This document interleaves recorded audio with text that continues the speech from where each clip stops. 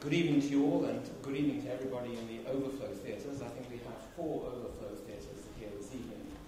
It's a real testament to the interest ideas attract across the LSE community and across the wider public. But welcome to you all to the first Global Policy Dialogue, and I'll say more about global policy in a moment. It is, to say the least, for me, a great honour and a privilege this evening to have Amartya Sen with us and to have the chance to introduce him. And he will speak this evening on the weighty theme of global justice. In his new book, The Idea of Justice, published now in paperback, he argues that injustices in the contemporary world include global inequities as well as disparities within nation-states. Understanding the demands of justice in each context requires public reasoning, and the challenges of global justice specifically call for global public reasoning. I hardly have to introduce Amartya Sen to you. He is, of course, practically, if not actually, a household name. But if any of you have missed the literature in academic life and its impact in the political world for the last 30 years, let me just briefly remind you that he is Lamont University professor at Harvard, also an honorary fellow at that even more august institution, the London School of Economics. He won a modest prize, the Nobel Prize for Economics, in 1998, and was Master of Trinity College, Cambridge, in 1998 to 2004. His books include Development as Freedom, The Argumentative Indian, Identity and Violence, and now The Idea of Justice, among many other works. It doesn't need me really to say that his work has had a profound influence, not just on academic debates in economics, politics, political philosophy, international relations, but has a wider, substantial, practical impact. Briefly, a word from our sponsors, as it were, Global Policy. Global Policy is a new LSE journal, I think an innovative interdisciplinary journal bringing together world-class academics and practitioners to analyze global, public and private solutions to challenging problems and questions. If you haven't heard about global policy, you should look at its website. It's globalpolicyjournal.com. That's one word, globalpolicyjournal.com. Someone recently said of the website that it's so sexy they ought to have to register somewhere that you're over the age of 18 in order to proceed. And when I said this recently at a lecture to several hundred students, I noticed that within the 24 hours that followed, there were over 300 hits. I wonder whether they were looking for public policy discussions or something else. This evening's event has 3 parts. Amartya Sen will speak first for some 20 minutes. Then I will ask him some questions that occurred to me when reading his magnum opus, and then the floor is yours. At 8 o'clock we will finish, and I would ask you all to remain seated whilst Amartya Sen and I leave the theatre. That's so he can position himself outside to sign books if any of you wish to purchase books or have books you've already purchased signed by him personally. So it remains for me just to ask you all to give Amartya Sen an extremely warm welcome.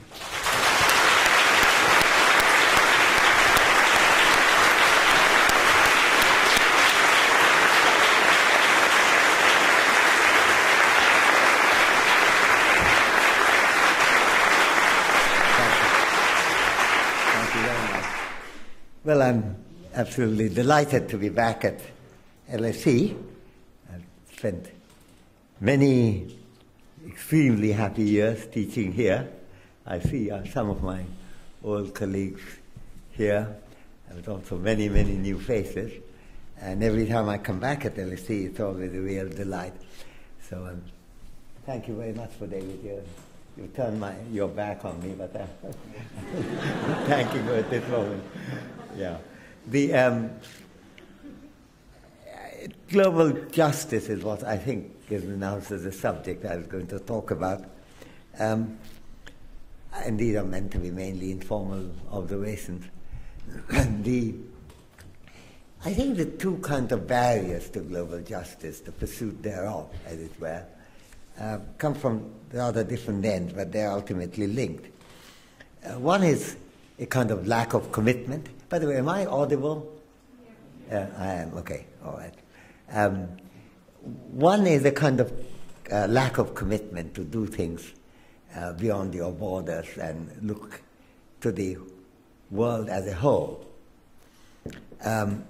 rather than your neighborhood, your nations, and so on. It's an old subject that goes back to really quite classical discussions in all kinds of literatures in the West, as well as India, China, Middle East, and so on.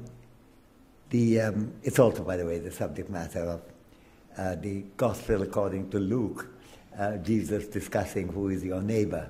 The Good Samaritan story is about what your obligations are and how to see people who are not your neighbor, but what is your relation with them. The other is the role of reasoning as opposed to commitment, as to whether you understand what the challenge of global justice really is. And my book is really mostly concerned with the latter, but there is a connection, I think, with the former too. My book is a book on the idea of justice, as the title says. It's really concerned with theory of justice. But basically there is a kind of contrast in the world of European Enlightenment in 18th century between two lines of reasoning. One line of reasoning about justice, which actually begins a little earlier in 17th century with Thomas Hobbes, and it's concerned with an approach to justice which can be called the social contract approach. Its concern is to find an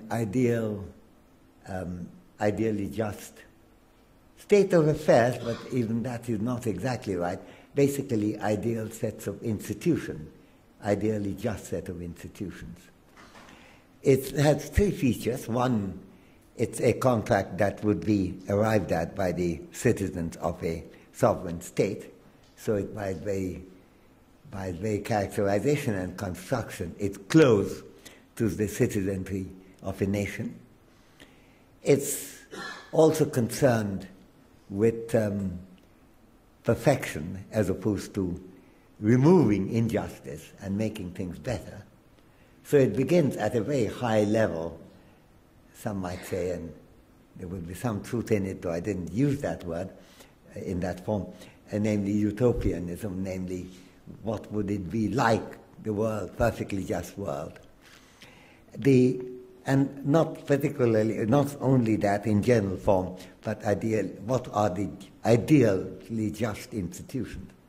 That's the form the issue of justice was raised by Hobbes. He began actually not there. He began with human lives being nasty, brutish, and short, but then ended up actually with an approach which is institutional, which is perfectionist, and which is very deeply national. And that's a line that is pursued by John Locke and Jean-Jacques Rousseau. Immanuel Kant too, excepting he has other elements in his very broad range of theorizing. And the present-day theories of justice are inheritors of that tradition.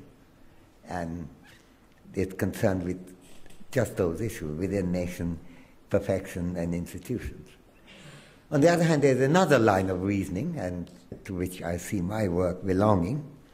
That's very much pursued by Adam Smith, particularly in the theory of moral sentiment, but also in The Wealth of Nations and his lectures on jurisprudence, which the theory of moral sentiment, by the way, was published 250 years ago in 1759, and last year we celebrated its 250th anniversary, and I had the privilege of writing a long introduction for that in the Penguin anniversary edition, which actually published in New York. Hasn't, I think, been published in London yet, but hopefully it will be sometime. That approach is concerned with identifying injustices and see how we might remove them. But he is not alone. There's on one side mathematical reasoning coming from people like Marquis de Condorcet, the inventor, the original founder of social choice theory, a subject in which I spent a lot of my life, and very much pioneered by a French mathematician. But it's concerned with ranking, how could it make things better. Not so much concerned with the perfection and superlative, it's concerned with comparatives. And I think the most neglected philosopher, perhaps of all times, namely Mary Wollstonecraft, also writing in the 18th century, wrote extensively on identifying injustices. Two that particularly concerned her, where one was the existence of slavery, and the other was the subjugation of women. And these, of course, issues she pursued with a great deal of vigor, and which I use quite a lot in my book. Now, as it happened, the contemporary theories of justice, John Rawls, which by a long margin the greatest political philosopher of our time, is very much a social contract tradition. But even though the exact theories are very different, so are the other theories of justice. Ronald Dworkin, Robert Nozick, they differ in all kinds of substantive ways, but they also take the same problematique, namely the idea, the attempt to find out ideal institutions. So perfectionism combined with institutionalism, and actually within a state. And in some ways what I'm trying to do in the book is to pursue the other line to the contemporary world. So there's a fair amount of work that's contemporary, that's reflected in it, including from mathematical social choice theory, not a particularly mathematical form, but the lessons thereof. And that leads to a rather different way of thinking about the world. Now, how does it all relate to global justice? Well, by construction, of course, the social contract approach tends to leave out the issue of global justice, and not surprisingly, Tom Nagel, one of our great philosophers actually, and a wonderfully humane human being too, also wrote why, in his view, global justice was a chimera, because justice is the kind of thing that happens through a social contract within a sovereign state. And there's no global sovereign state, and therefore no global justice. Yes, demands of humanitarianism. But of course, when people agitate about injustice in the world, and even though anti-globalization people say that they're protesting against globalization, what they're really protesting against is injustice and inequality in the world. They're not asking for humanitarian handouts. They are actually asking for more justice. And they speak to Smith, though they may not be like speaking prose. They may not be aware that they are speaking Smith a lot of the time, and Mary Wollstonecraft and others. So there is that. But Smith also made a particularly important point that you can't really bring in impartial views from within your neighborhood. Not only those whose interests are affected by, but anybody. First of all, people whose interests are affected could be far away.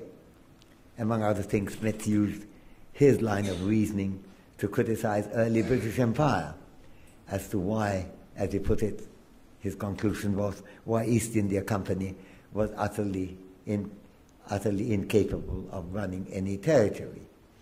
That was based on a critique where the interests of others are involved, which are not part of the sovereign state of Britain. But it also, even when their interests are not involved, you would like to listen to their point of view, because you may be trapped in parochialism.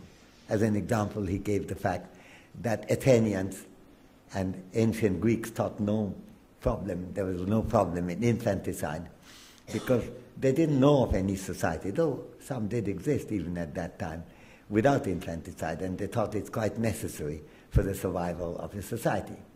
Now that was a mistake, and Smith thought that if you brought in people whose experiences are different and views are different, you would liberate yourself from parochialism. So I think both these lines of reasoning, how are the interests of people affected, and how can the views and the perspective of others liberate you from your own parochialism becomes very relevant. It's a very contemporary debate. The American Supreme Court has been going on debating whether any experience other, any argument and any experience other than that of America could be brought into the story. And indeed, Justice Scalia, and what was then minority and now is in fact the majority of the Supreme Court, because the new Chief Justice, Justice Roberts, certainly takes the view that the non-American perspective should not be brought in. So it's very much a closed impartiality view. It's very odd in some ways because it's the Supreme Court that's being asked to restrict itself only to American argument on ground that it's an American Supreme Court. On the other hand, in the construction of the American Constitution, experiences of Europe came into it in a very heavy way. And in the American public debate, they're often open-minded enough to listen to foreigners. Nelson Mandela, Mahatma Gandhi, Jesus Christ, lots of foreigners whose point of view gets regular airing in America. But I don't think you could cite Jesus Christ in an argument in the Supreme Court. So I think that's a debate. So that's an interesting debate that's going on. So many ways the debates about global justice, both in terms of interest, interdependence, and perspective interdependence, are very relevant to issues of global justice, and where this contrast that I'm trying to draw, I believe, that's my belief, is quite important. So that's what the book is about, and I think, I don't know whether I might not have done 20 minutes, but would you forgive me for stopping there, and then we can have chat? Okay, thank you.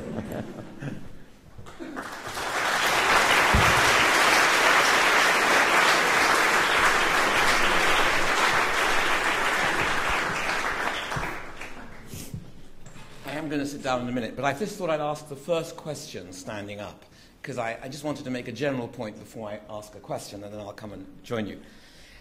There are three thoughts that occur when reflecting on your magnum opus, and it certainly is a magnum opus. The first is that you're not providing an argument self-evidently about the nature of a perfect justice, as you say, but rather an argument about how we can begin to identify and come to terms with injustice. The second thought is that throughout your book, you question the idea of justice, where the is capitalized or italicized. You question that there is the idea of justice because you accept that there are a plurality of principles of justice that can withstand criticism, and that we must remain open to a comparative and critical account of these. And then thirdly, you argue for the advancement of justice and just causes, placing democracy at the center of this development. I'll sit down in just a second. So here's my first question, and it would be interesting to have your reflections on it. The first question goes to the heart of my considerations of your book, and it concerns the title. I wonder whether the book should have been called The Idea of Democracy. Why? Because in rejecting the contractarian view, the transcendental institutionalism approach associated with Rawls and others, and in championing what you call the realization-focused comparative approach, you emphasize again and again the importance of open public reasoning based on sound information and the careful scrutiny of evidence. Your argument seems to be that given the limits of a Rawlsian type approach to justice, and the fact that there is always a plurality of principles of justice that can sustain critical scrutiny, we must deploy a process of open public reasoning through which we could reach agreement about our priorities and principles.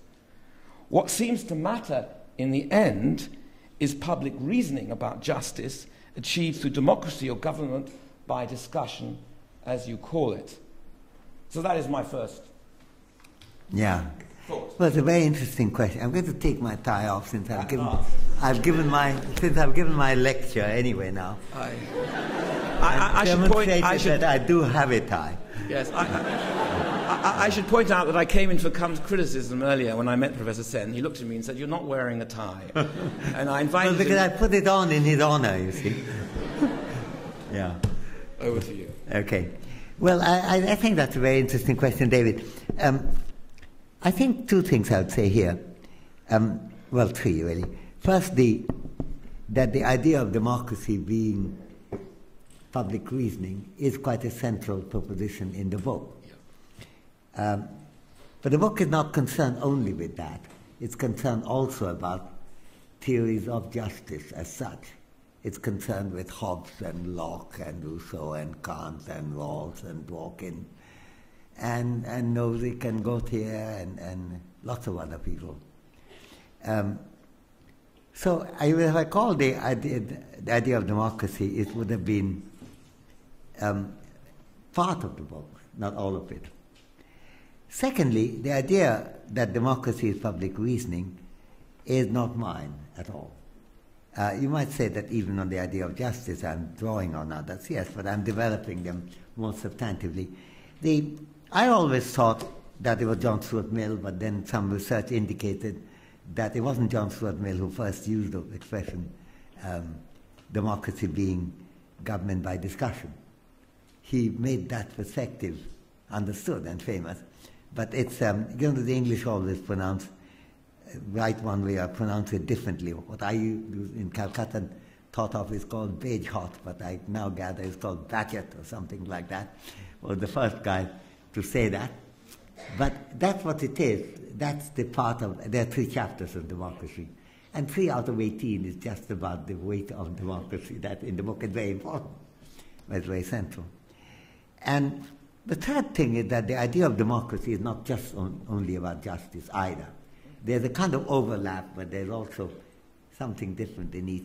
Ultimately, democracy has to take decisions, even when there is no agreement. Now, in the case of justice, you can have saying, look, on grounds of justice, you cannot resolve this issue. And there are lots of cases then. We could agree that slavery was bad earlier and this, that, and other, and people dying of absence of medicine when medicine can be produced cheaply and is not produced and not delivered is injustice. And even though we agree, ultimately what should be the balance of liberty or as opposed to economic inequality? There would be disagreement among reasonable people. But, a point comes when democracy has to make use of other means, which are also in some ways impartial means. And voting is one example of that. Voting particularly after a lot of public discussion so that liberty is aired in that. So I think it has to go beyond justice. So in some ways, democracy and justice have a lot of overlap, and to that extent, I accept the point you're making is exactly right. But there's something of justice which is not concerned only with democracy, theory of justice, and something in the theory of democracy which is not concerned only with justice. Right. Thank you. Let me just push you to not really, just to take up another issue then, which also is part of a concern with the, if you like, the beyond justice arguments and the central role of what we might call deliberative democracy in these writings. So my second question concerns the last part of your book, in which you emphasize the importance of broadening the base of public reasoning about justice. You clearly have in mind an extension of the discursive arenas beyond borders, or to use words that I would use in my own work, the extension of the democratic dialogue from the local to the global seems to be central to what you're arguing. This is partly what you mean by open impartiality. But how can we do this? Aren't you, perhaps paradoxically, just now another European voice? What if cultures and countries and regions refuse this kind of deliberative democratic reasoning, government by discussion, as seems to be the case in much of the Middle East, China, and elsewhere? Okay. Let me first say that to describe me as a European offshoot is rather arrogant for Europe in its culture. When Giordano Bruno was being burnt at the stake in Campo di Fiori in Rome, Akbar, a Muslim king in India, was lecturing on the need for religious tolerance, and these for different perspectives and different points of view. The record of Middle East in running from Cordoba in 9th century to Iraq and later the Turkish Empire, which was much more tolerant of religious diversity than any Christian empire at that time, I think indicates that is a post-Enlightenment reading of Europe which doesn't go far enough. And I discuss in the book quite a lot about early Indian thought on the subject. I could have done the same thing in Chinese thought about the subject. I don't think the divisions have come regionally sequestered. And I think what I'm doing is, but you're right, that there is a contrast. There are people in Europe and elsewhere who are quite intolerant of others. After all, it is Europe that killed 6 million people during the First World War, and that's only counting the Jews, without counting the Gypsies yet. And I don't think any non-European country had been able to match. Even Rwanda tried hard, but didn't get quite that far, and was about 1 million. So I think there is an intolerant point of view, and impatient point of view, but it's not a European, Asian, European, African distinction, not like that at all. But the question remains therefore still significant. What if people don't listen to reasoning? And I think this is where it is important to ask, what would they say when you say, look, this is reason, what do you think? If somebody were to say, I don't believe in reasoning, I have not run into them. They will give you some reason, usually a very bad reason. And the remedy of bad reasoning is good reasoning. But, I think it was actually Akbar who makes that point, quite strikingly, saying the reason why reason is supreme, he's arguing there, why he is a Muslim, that's his fate. But he would have been wrong because he just accepts it without reasoning. He thought about it. We know that he varied his loyalties for a while. But then ultimately came down to the view that he wanted to remain a Muslim, but a very liberated Muslim, very little of Sharia in it. And indeed, very good use of the Quran, but he's also very interested in listening to Hindus of different kinds, including the early Sikhs who were classified as Hindus at that time, Jesuits, Parsis. So he was very open-minded in listening to them. But he thought that there was nothing wrong with being Muslim and that, and he thought that the fact that there is nothing wrong with that is a position he arrived at by reasoning. But what he says there is that the difficulty is that even in denying reasoning, we have to give some reason for why you're denying it. You say, why don't you believe in reason? They say, oh, I'll tell you why I don't believe it. And there you are actually trapped in giving a reason for your not using reason. So it's not easy to escape. Now, I think Tom Nagel's book, I've forgotten now whether it's called The Final Point or something like that, The End Point, it also makes that argument, and makes it, of course, much more philosophically sophisticated way. But the primitive expression of that you see already in Akbarnama by Abul Fazl, discussing conversations with Akbar. So I would say that we have, the 2 points I'm making is not a Europe-Asia distinction. Sure. And secondly, while there is a contrast, the way to handle it is to recognize that people who reject what we might regard as good reasoning don't say, I give you no reason. They give very bad reasons, and then you have to get into it. And that is the point. I mean, that in a sense is what the Smithian thing is. I mean, he asked the question, why would Aristotle and Plato defend infanticide? Because they have got so used to the idea that no society could survive without it. So then the argument would be, could a society survive without it? As it happened, even though the picture changed a lot later, there existed Asian societies at that time which didn't allow infanticide, whereas ancient Greek did. So I think there is a real issue about engaging in argument with people who say that I don't want to reason. And you know, it's not the case that even when people say that, look, I don't want to listen to argument because this is my fate, I'll do it.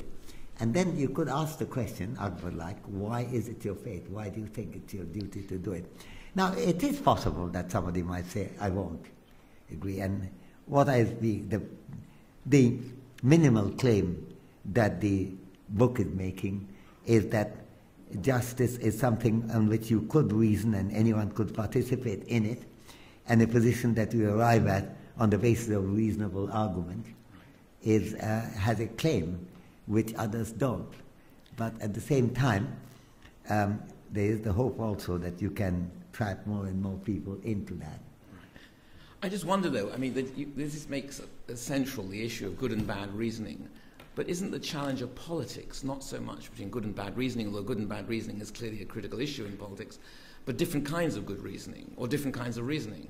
If you think of the breakdown of the Copenhagen negotiations, the stalemate in the Doha trade round, the limits of progress on global financial market regulation, the questions around nuclear proliferation and the renewal of the non-nuclear proliferation treaty, the arguments that are being had there surely are not between non-arguers who refuse to enter the realm in each and every case, good and bad arguments. They're about weighting different arguments differently, and thereby you may not get, a simple deliberative result in the sense that you argue for. Yeah. I hope you don't weight the different kind of arguments, giving the bad argument some weight but a little weight, and good arguments a lot more weight. I think you have to reject the bad argument in favor of good one. And I think that's the way the debates went. Let me take up the particular examples. Yeah, please. Let me take three. Copenhagen, you mentioned. I think Copenhagen was an absolute poster child for what happened if you don't have reasoning. You see, I kept on hearing from my European friends in particular, and this is an area where there are many areas where Americans make more mistakes than Europeans, Iraq being one of them. But Iraq intervention, that is. But this is the area where the Europeans were enormously more ambitious, without reasoning. And there were serious issues being raised. The Chinese were concerned that the Europeans and Americans have polluted the world altogether for a long, long time. Why wouldn't they be allowed to pollute a little bit now? The Indians, after some hesitation, came round to that point of view, and the Brazilians too. What the Europeans went on saying, no, it's very important right now.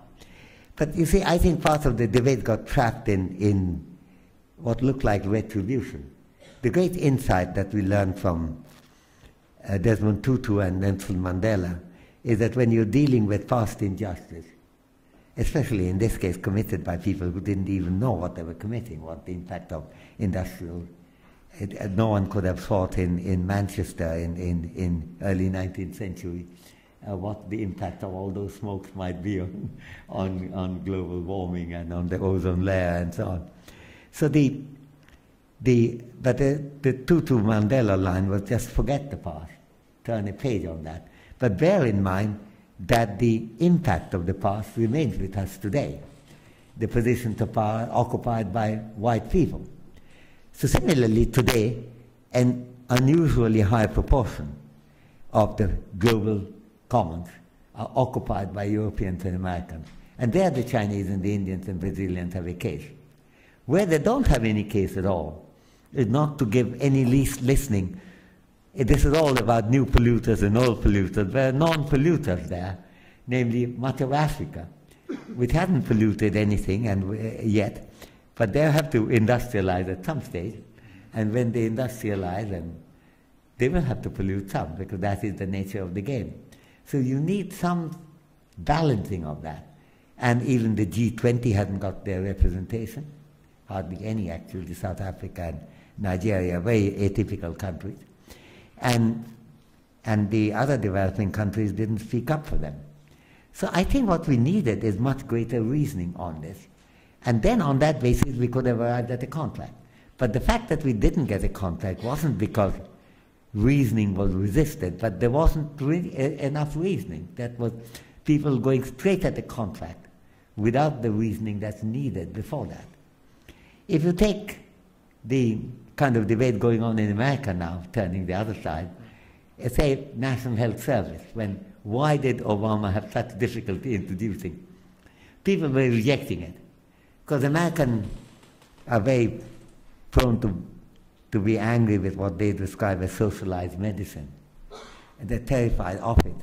I believe some American mothers even make their children eat broccoli and spinach by threatening them with socialized medicine as an alternative.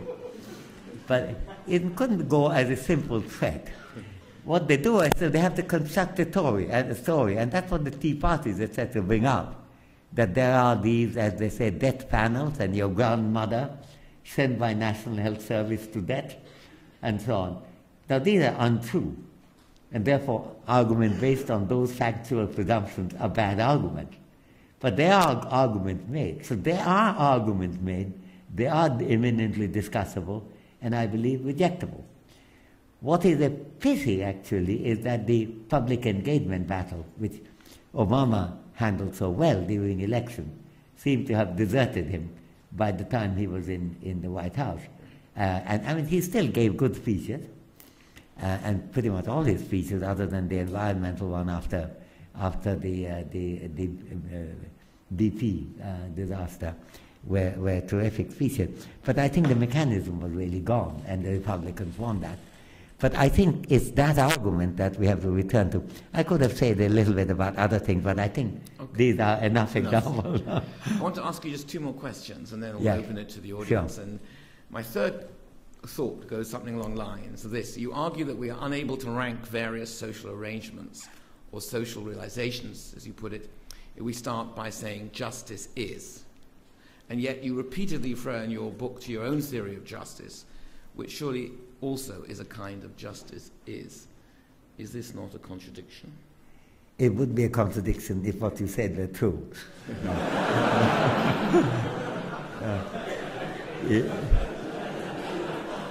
The book isn't about justice is. It's to say that the subject matter of justice is in the context of practical reason, and that is good old-fashioned name for political philosophy. Practical reason is the removal of injustice. That's what the subject matter of justice is. And it doesn't require you to say this is justice. It's required to say how would you go about reasoning about what is irremediable injustice. And that's what the book is about. And the agreement that you're seeking would not be on what justice is. In fact, I think this is a fairly elementary mathematical point, that having identified a perfectly just state doesn't help you to rank things at all. No way. I mean, you think of two guys, one ranks 3 states, X, Y, Z, in that order, and the second ranks it as X, Z, Y. They agree on a perfectly just state, namely X. How does it help them to resolve between Y and Z? Because both of them are consistent with Y being above Z or Z being above Y. So justice is not only not necessary, not only not something on which we can expect to get an agreement, it is not only not needed, but in that form, but it wouldn't actually help necessarily in that mathematical sense. It would not help if you knew it either. Not necessary, not sufficient, is not helpful. Is it exciting? Yes, it's quite exciting. Is there a role for what justice is? Yes, I would agree there is. It has a hugely inspirational role.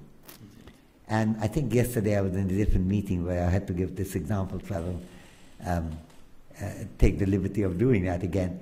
If I'm involved in the French Revolution and trying to raise the masses and shouting down with the second drawbridge, or whatever it is they said outside the Bastille on that fateful day, I would say liberty, equality, and fraternity, without qualification.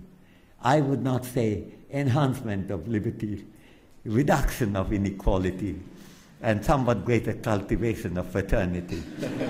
I don't think I will be able to get the second drawbridge down with that statement. So it does have a point. It's an inspirational point. I don't go against it at all. But we have to distinguish between a theory and an inspiration. Okay, very good. And my last question is about the role of how you conceive political philosophy as a discipline in the social sciences. I just wonder how you see the discipline of political philosophy changing if we accept your call for this more comparative approach. What about the social sciences? Do you see political philosophy in the social sciences then as increasingly sort of two sides of a common endeavour? Yes, I do. That in general I do, absolutely. But you know, different parts of social sciences are imprisoned in different dead thoughts. I think political philosophy, ideally, particularly political philosophy of justice, is very much imprisoned in the social contract tradition. Yeah. Economists make their mistake, but this is not what they do. They're very concerned with rankings, and everyone, is being involved with that. Welfare economics is all about ranking. Social welfare functions are about ranking. So that's not a debate I have to have with the economists. The debates in the economists which I do have in the book is when it comes to the nature of rationality, which also feeds into a theory of justice. There I think political philosophers I was going to say get it more right. They used to get it right until the economists sold them that rational choice theory is the best way of understanding it. And now there's an oddity. I mean, I was attacking that. It wasn't called that at that time. In my inaugural lecture at LSE in 1972, I spoke about that. It was called by something else at that time. But then the economists are all very convinced on that. And then gradually economists have got out of it, mainly because of the advent of experimental reasoning and behavioral economics. People don't seem to behave the way that kind of rationality is allowed to predict. But meanwhile, rational choice theory captured is what is now called rational choice politics and law in economics. And while the mother subject has lost that, it's not entirely lost, but is losing it rapidly, I think political philosophy and as new converts and law in economics is still all guns in that direction. So that's their problem. But I think the particular issue of superlativism as opposed to comparativism isn't a big problem for economists in general. Okay, thank you. Well, I'd now like to open the discussion up to the audience. We often take questions in clusters, get 2 or 3 views at least out. Are you happy for that, or would you prefer just to have one question? You are the boss, you decide. I am the boss tonight. Yeah. All right, so we've got mics, and let us take questions. Where shall I start? I'm going to stand up just to make sure I can see people.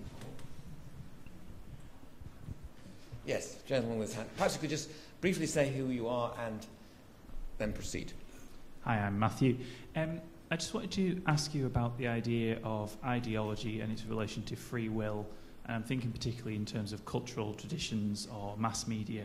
Can you hold it closer? Sure, sorry. Should I start again? Perhaps you should stand up. No. Go ahead from where you are.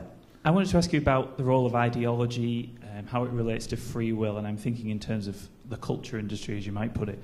How do you see strong global narratives that are projected through perhaps large media organisations or established trends impacting on individuals' contributions to public reasoning and public discourse? Yeah, it's a very interesting question. The word ideology has been used in quite 2 different senses. One is a kind of neutral sense, namely what are the kind of basic approach of ideas that you happen to have on something. And the other is a somewhat pejorative sense, which is quite common in Marxian literature. Ideology is something which imprisons you and from which you are seeking liberation. I take it you're asking the question in the former sense, broader sense, or the latter too. Well, if it's the latter, it's very easy to answer. If you're captured in some kind of a false belief, either because of false consciousness, to use Marxian term again, then what you ought to do is to liberate yourself from it as sooner the better, I have to say. On the other hand, if by ideology you mean the general approaches, I think they're very important in constructing our argument, in raising our issues. Actually, Smith and Adam Smith in the Theory of Moral Sentiment at some stage said, our first response to any issue, or good and bad, are always instinctive. And to the extent that ideas come in, I don't think he uses the word ideology, but he is talking about ideology in that sense. But then comes the need for reasoning. And in some ways, I think he's going beyond where David Hume would leave it saying that ultimately you cannot defeat reasoning, sentiments by reasoning. Though David Hume is not entirely consistent on that, in the sense that he also says that at other places that you could. Smith was quite clear that reasoning could address these issues. And ultimately it would still be a matter of sentiment, but sentiment which take into account the reasoning that have come into it. So ideology plays a very big part in this. If public reasoning is important, ideology will come into it. If you think about now, if you want to, Rawls discusses public reasoning very well.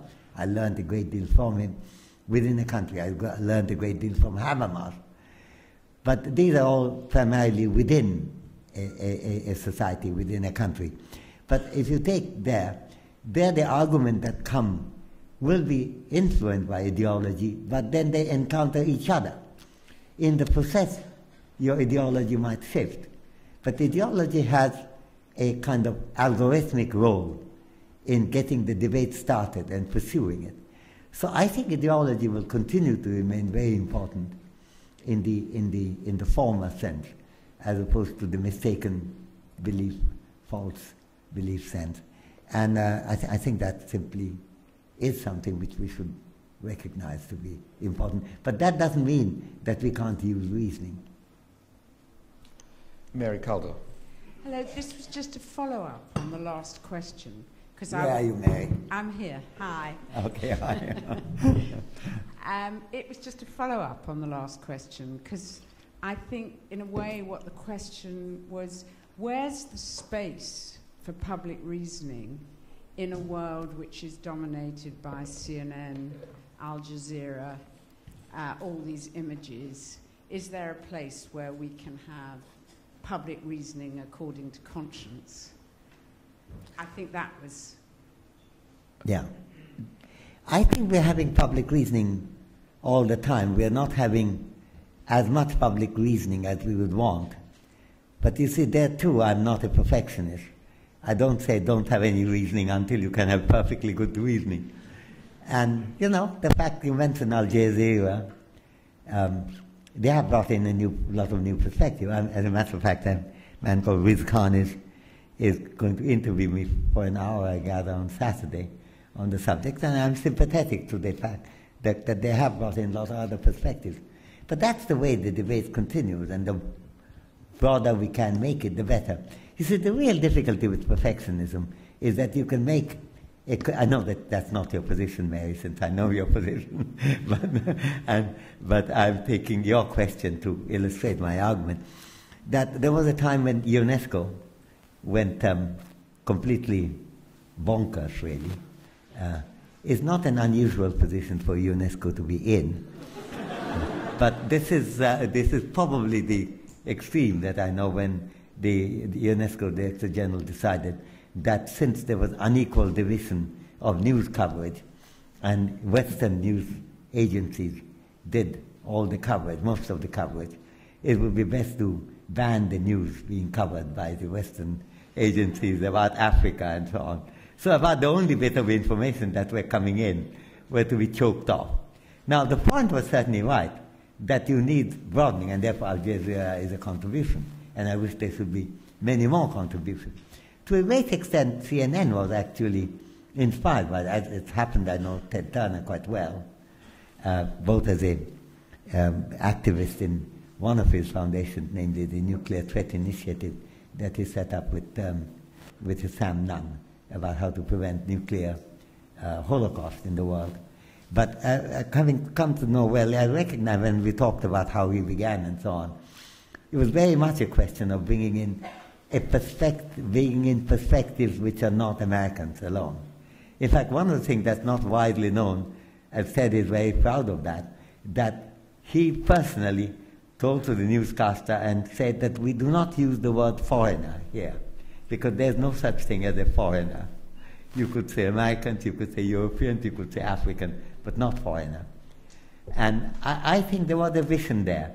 So in many ways, the world has moved, and certainly the world that we live in today is dramatically different from the world that I encountered here when I came here in 1953, and where, you know, the news coverage was limited, and very much more limited by the where it comes from. Does it require a lot of improvement? Yes, and that's why you do what you do, I do what you do, David Hill does what he does. And I think that's the direction to look at, not to kick at what we have, but to try to see how we can broaden it, enhance it. Thank you. Thanks for letting me say those things. Mary. There's a question right over in the left-hand corner here. Hi, I'm Juliet Michelson from the New Economics Foundation. I think actually my question follows on very much from what you've just said, no such thing as a foreigner, because I wanted to ask you what the role of empathy is in what the mode of? Empathy in the role of forming an idea of justice, because of course if the Rawlsian notion of a veil of ignorance does away with the need for empathy, because you don't need to know which individual you're going to need to empathise with, but is merely being exposed to other people's perspectives enough? We might nowadays know more about what other people have to say, but if we don't take them seriously as fully formed human beings with the same experiences, emotions, thoughts as us and the people like us, then is that a barrier? Yeah, it's again a very interesting question. Let me say three things in response to it. First of all, I don't personally use the word empathy. You won't find the word empathy in my book, Idea of Justice, mainly because I don't quite know what exactly it means.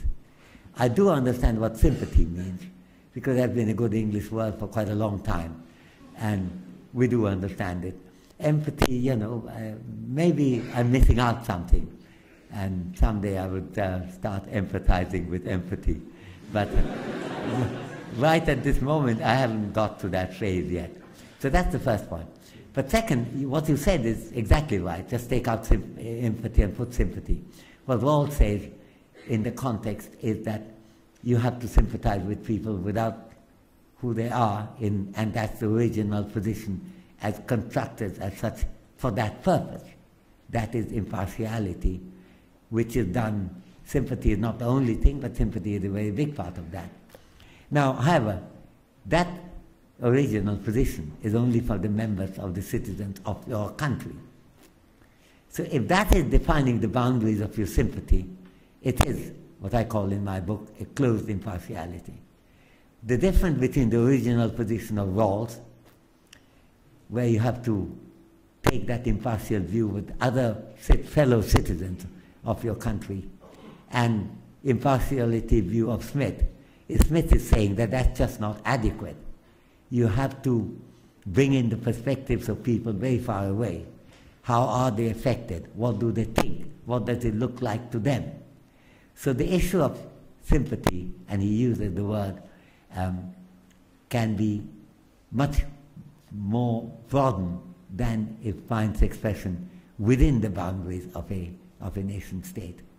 And the third thing is that it is not the case that I'm unrealistic enough to believe that sympathy for people far away is just as easy as sympathy for your neighbor that you know. And that's where I think 2 points I would say here, and one is, one I already referred to, I mean, even though I do want to emphasize that I'm completely non-religious. My wife, Emma, was very worried when I was often quoting Buddha and saying that people always tend to believe that you're a Buddhist. And I said, well, I'm very influenced by him. But I was going to quote Jesus Christ now again, namely on the subject of what I said about Samaritan. It actually ends by, how does it end? He's arguing with a lawyer, and the lawyer has said that you do have a duty to your neighbor, and who is your neighbor? The guys who live around there. And Jesus said, let me tell you a story. And that's a good Samaritan story, and that the Levite and the priest crosses the street and doesn't help.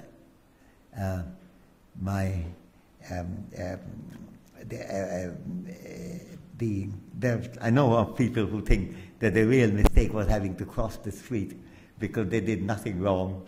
They should have got right past without helping.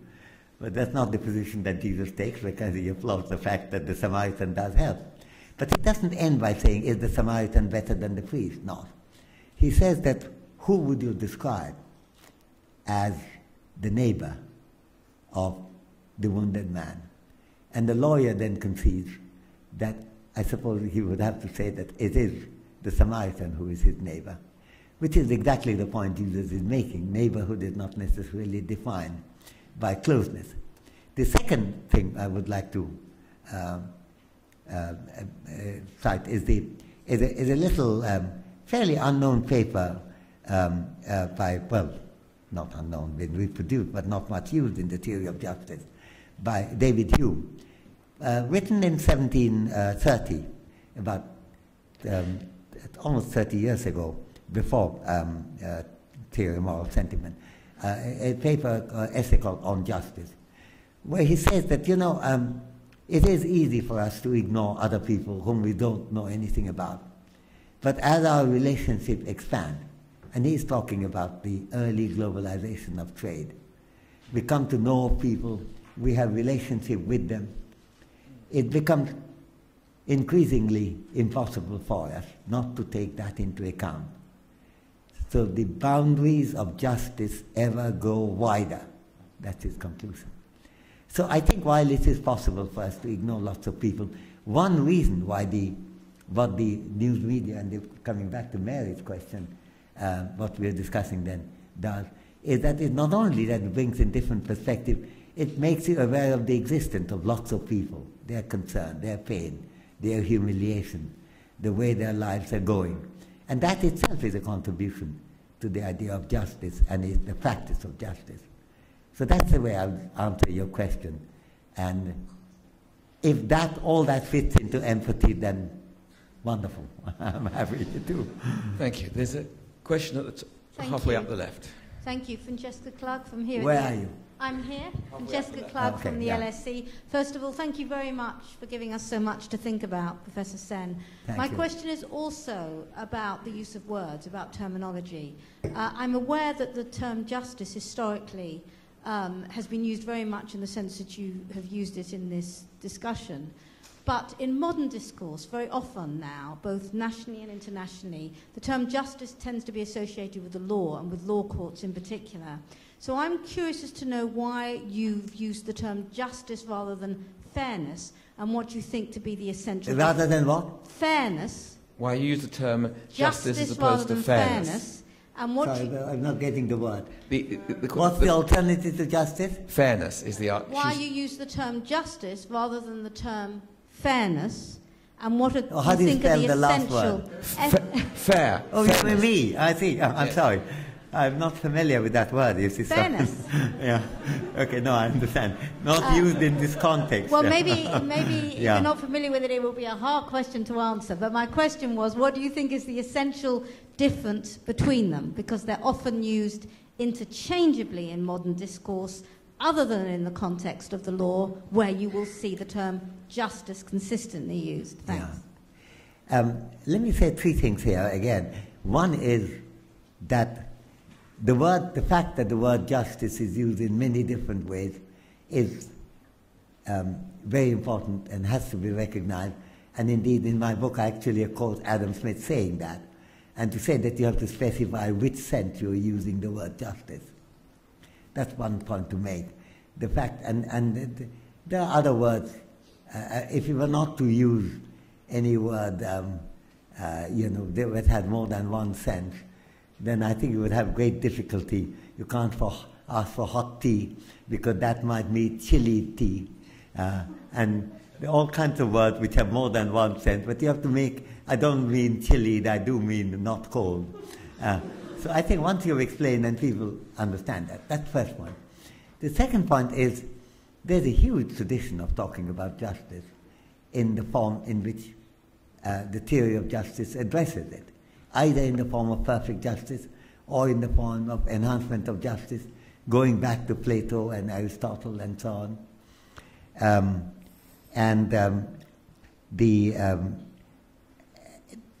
I don't think Hobbes and Kant and in our time Rawls and Nozick were making a mistake in using the word justice in that grander sense, not in the purely legal sense. And indeed, even some legal thinkers, like Dworkin himself would be one, but Hart too. I had the privilege of giving the Hart lecture about 2 months ago in Oxford. It was quite striking how often he brings in justice in the other sense in his discussion, not in the legal sense. So you have to make clear what is it you're doing. And I wanted to draw on the huge literature, both Smithian, Mary Wollstonecraftian type, as well as the Kantian, Hobbesian kind. So that's the second reason. The third is that even though the word justice in today's world is sometimes used in a kind of much narrower way, sometimes even more narrow than you have been suggesting here, namely not just in terms of legal, but when you say, somebody had murdered and ultimately you catch this guy and he is executed, if he is in America and particularly in Texas, and with or without public jubilation, and you say, why are you jubilating? Because I'm jubilating that justice is ultimately being done. That's not only the legal sense, but also very much a narrow legal sense. And that's also a use. But the fact is that a lot of the world, when people worry about injustice, they are worried about big things as well. And justice is a big thing. I happen to end my first introduction by a quote from Seamus Heaney about justice. And I happen to have, I was getting a degree as it happened in the Queen's University, and I was very touched there, I was in Belfast. I was very touched that Seamus Heaney and Mary came over for the occasion. And he said he read the book, of course, where he's quoted, but he also pointed out that where Yeats talks about what we really need is reality and justice. I didn't know that line. He gave me the reference. So I think the grander sense has been used and continues to be used. It has great power. I don't want to give it up. And even though I would like the word sen to have magical power, I don't think it has quite achieved that state. But so, thank you for being suggestion, and someday I might decide that the word sen would have been better, but I rather doubt it. There's a question right over in the corner on the right. It had magical power during my university studies, so thanks very much, Professor Sen, for that. My name is Matthew Smith. I work for a consultancy firm. I've just got quite a simple question, drawing on some of your earlier work and wondering whether global justice is automatically enhanced by giving more aid to developing countries. No, the answer to that is in short, no. But that is the different question from saying, can aid be helpful for global justice? The answer to that is yes. So it depends. And you can find a cluster of examples. What's the guy, the author of White Man's Burden? What? Easterly, yeah.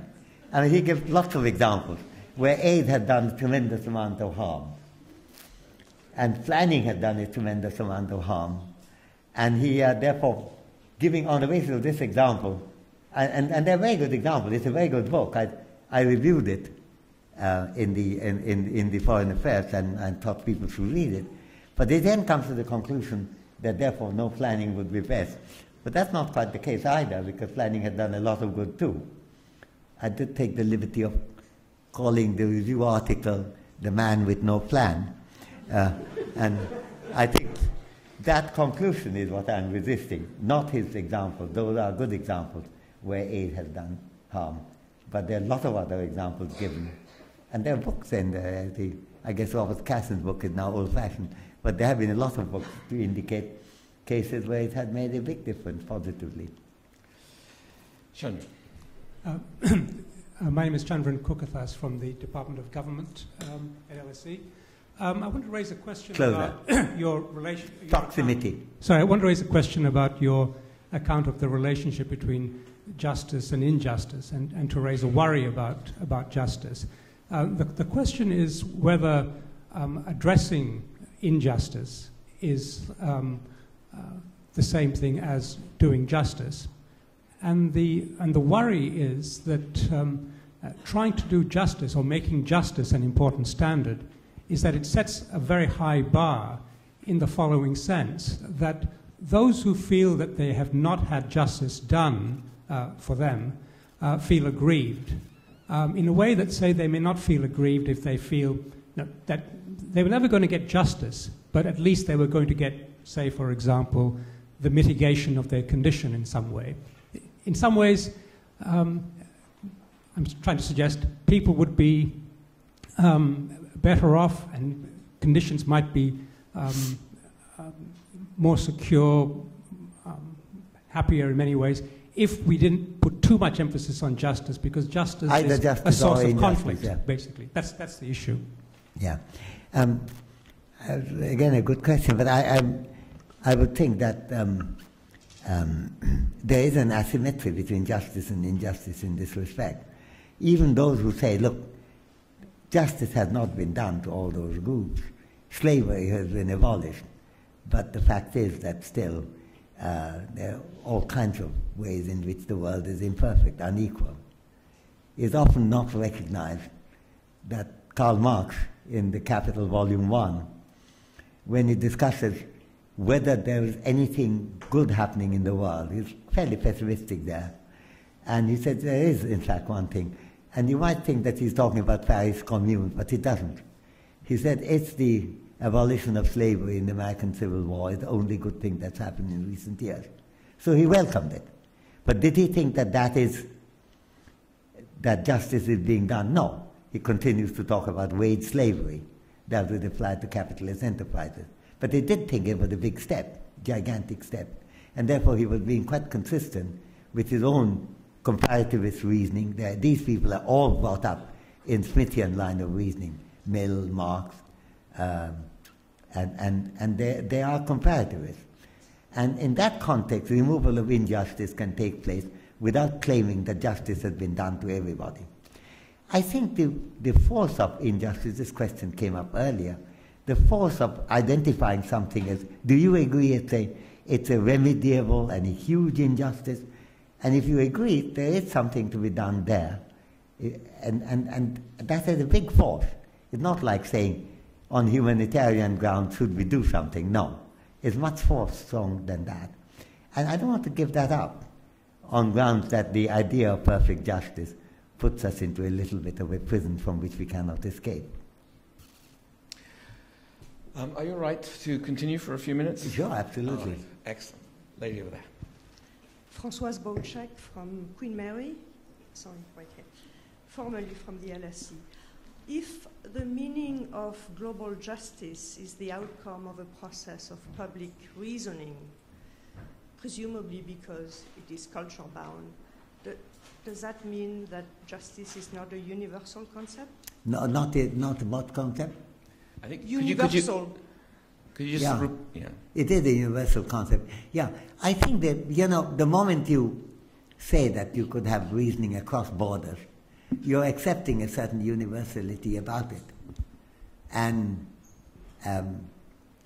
namely that if you say that, in our region we don't believe it, if you want to say, look, your region, you don't believe it, and then there is a way of lazy solution, which often goes by the name of tolerance, which I think is a complete misnomer, which is to say, look, maybe you're right in your region, I'm right in my region, let's not quarrel about this.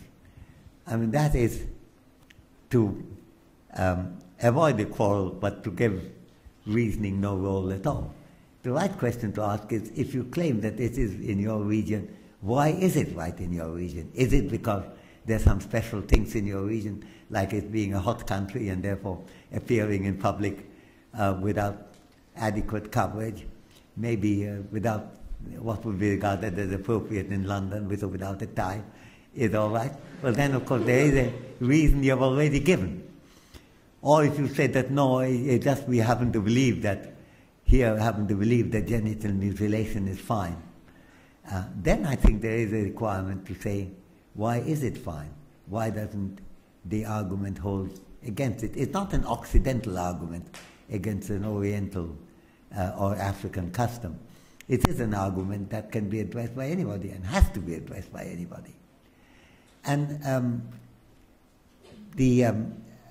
I do recommend the theory of moral sentiment, because the book is full of examples of that kind, from Chinese foot binding to Athenian infanticide. But the interesting point, of course, of Smith is, and that's a technique of reasoning, that when he wants people to be convinced, he doesn't go for Chinese foot binding, because he thought a lot of people around him in Glasgow and Scotland and London would find that the Chinese could do lots of things which we won't accept. But Athens, my God, that's what they read in public schools all the time. The highest respectable area is not the barbarians at the gate. And if they did something, and we now know that that's a mistake, and we know because we have thought more about it, we don't believe that is necessary for the survival of a society, there is a reasoning that's owed. And that really means the idea of global justice does have a universality, and to engage in such reasoning. And that's really, I could have said a few more things, but I think David wants me to get on. I can see that every now and then he's looking at me. So, well, I think I'll get on, but thank you. You're doing well. Yes, there are a couple more questions, and I perhaps in the end will come back to a question myself. Yeah. Will Kenny, I was where are you? I'm here. Sorry. Okay. I was curious at how I should rationalise the endorsement, obviously, for democracy and reasoning and sound institutions, with the self-interest that politicians are obliged to really sell to voters when they are attempting to achieve power, and the short-termism that appears to be becoming ever more prevalent in politics, and how that's at odds really with the quest for global justice. Yeah, well, it's not a great contributor to global justice. The more thoughtful it is, harder it is to get the perspective of global justice into the story. And that's one of the reasons why I was telling David that democracy has its own discipline, which may or may not be conducive to justice in every case, even though ultimately public reasoning, which is the central issue in democracy in the Millian perspective, is in fact really quite central to understanding of global justice. And I think there is a question about short run and long run, and if you have to have mechanisms when there is not complete agreement, you have to have majoritarian or some other way of resolving conflict, and you may end up in a situation where short-term considerations tend to get a lot more importance than they should. I think, in a sense, that's the trap in which President Obama is captured at the moment, because the short run, the elections are coming in November. He has to do a lot of things which would not be in his view also, and we know his view because he stated them before, is not in the long run interest, but on the other hand, he does want a democratic Congress.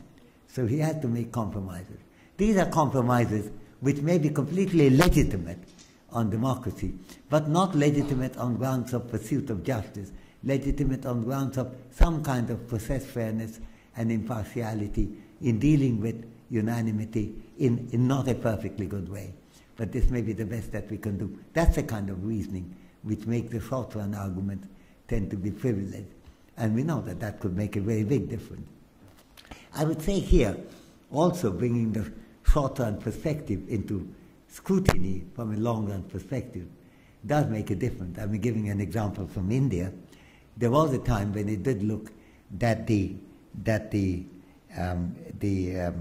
Hindutva movement, the politicized Hindu movement, was gaining ground, and they very often concentrated on very short-run issues, on very long-run ground, construction of a mosque somewhere, some insult. Temple, not mosque.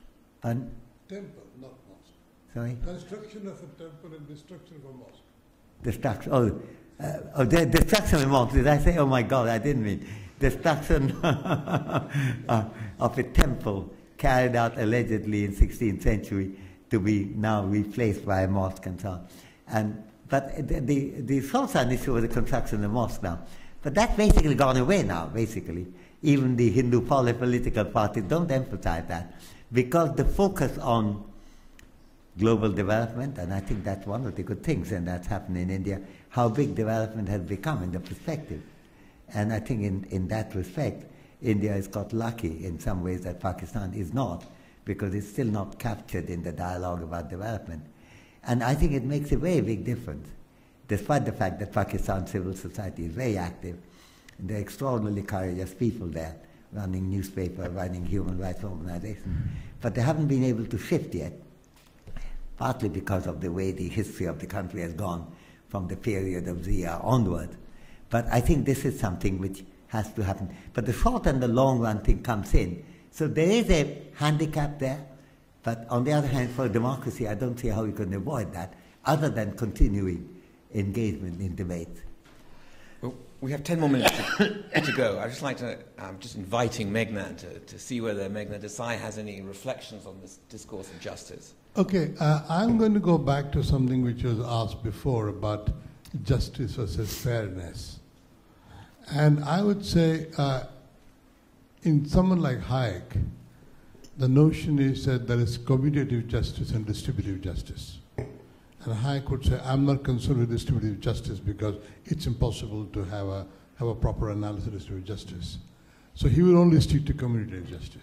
You are entirely concerned with distributive justice.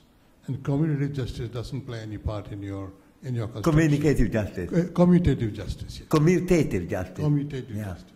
Yeah, that's a technical Hayekian term, of course. Yeah. You know, I think that many people have different distinctions. I gathered when I visited Bangladesh last what my real distinction was. As Rahman Soban, who was chairing the meeting, said Amartya's real distinction is that he is the author of the only book on pure philosophy that has ever been pirated in Bangladesh. Since you can buy it for, I can see Stuart Prophet sitting at the back, and it's not good news for Penguin. You can buy it basically for 90p, equivalent of whatever number of takas that means. And that is my distinction.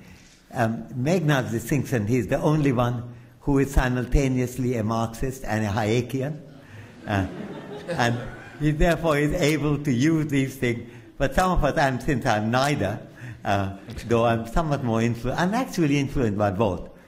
Meghna may find it difficult to believe. There are parts, actually I do quote Hayek quite a bit, even in my so-called, probably the most discussed paper, namely The Impossibility of the Paretian Liberal.